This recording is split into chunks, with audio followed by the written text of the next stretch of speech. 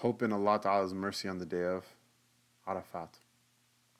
Ibn Rajab narrates in his Lata'if al-Ma'arif that from the great mashayikh of the Aslaf, Abdullah ibn al-Mubarak radiallahu ta'ala anhu, one of the great muhaddithin and one of the great heroes of the history of this ummah, came to one of the great ulama and muhaddithin of the Aslaf, Sufyan al-Thawri.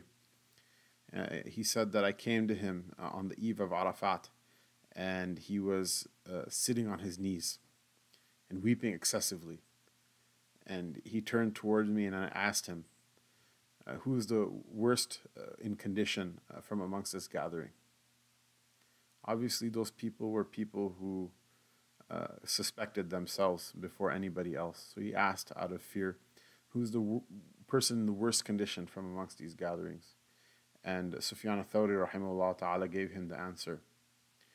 That the worst person from amongst the people of this gathering is the one who thinks that Allah will not forgive him.